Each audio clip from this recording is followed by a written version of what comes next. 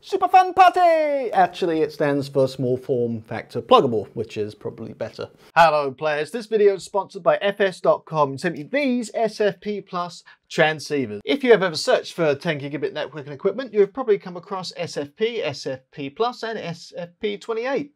Then you came here to find out what that all means and what you can do with them.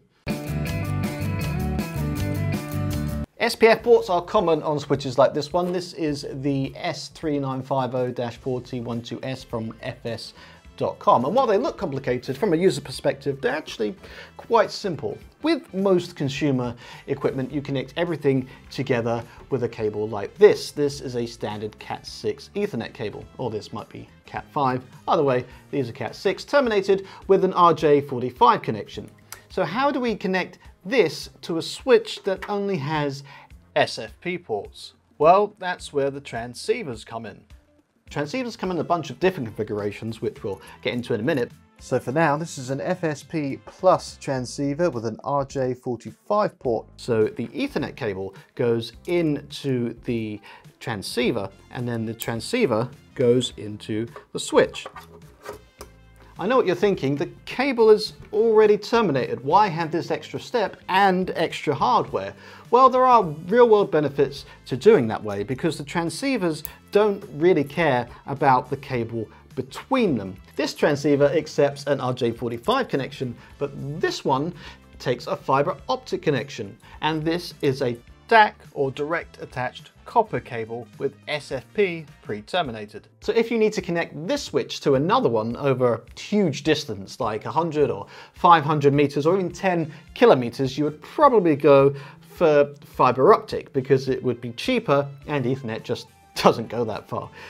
Then use Ethernet for close devices or a DAC cable for connecting two or more switches that are in the same rack or something.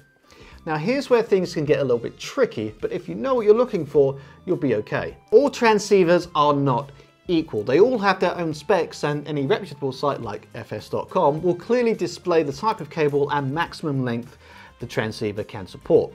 So while Cat6A, for example, will support speeds of 10 gigabit of up to 100 meters, if you want to get that full distance, the transceiver will also have to be rated for 100 meters on both ends. But this is a good thing because transceivers that support shorter distances are often cheaper, so with some planning you can save some cash if you know how long your cable runs are going to be. If you are using fiber optic as your cable of choice, both ends have to be connected to a transceiver.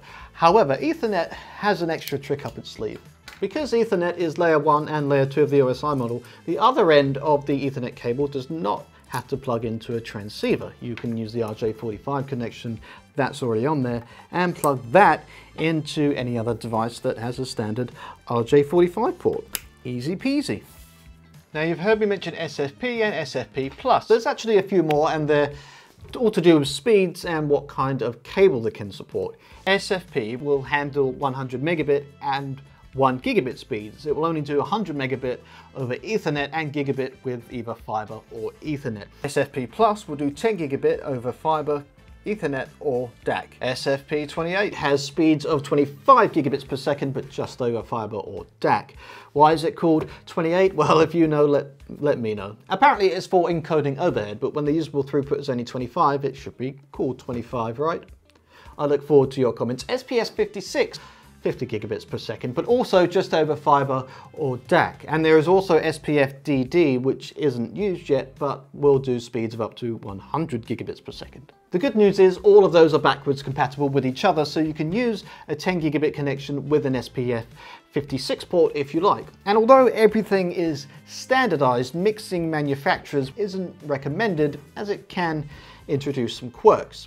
There's another standard called QSFP, which gives 4 lanes per port. So QSFP Plus will do 40 gigabits across 4 10 gigabit lanes in one port.